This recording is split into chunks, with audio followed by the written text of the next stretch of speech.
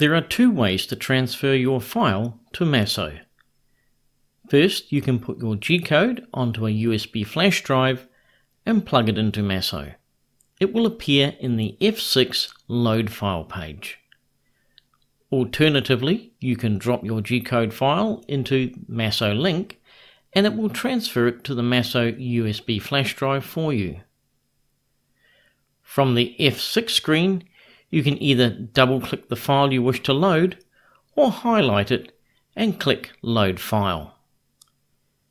The file will now load into Masso and it will draw the toolpath on the screen for you to inspect before running. You can now go to the F3 screen and home the machine. Please note that if you want to change tools, please do it before you home the machine or wait until you are instructed to do so when you run your Gcode file. Doing this out of sequence will cause your second tool change to get the wrong tool height. Next, move to your X and Y 0 points and 0 the DROs for these axes. Place your probing block under the cutter and click the probing button to bring up the probing routine.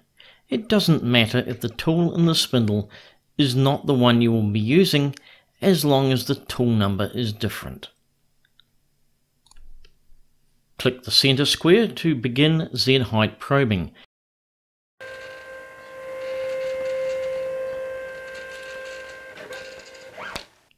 You are now ready to run your Gcode file.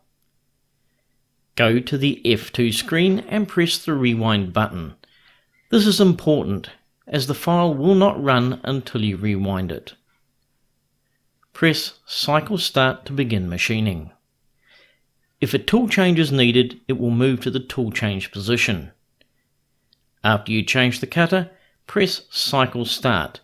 It will automatically probe and set the Z point for your new tool. Masso will then proceed with the program.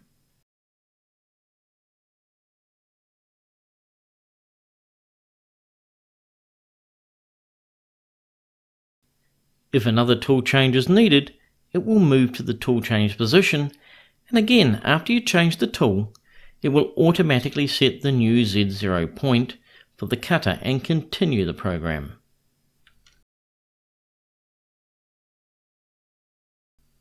Once the program is complete, the machine will stop and your job is done.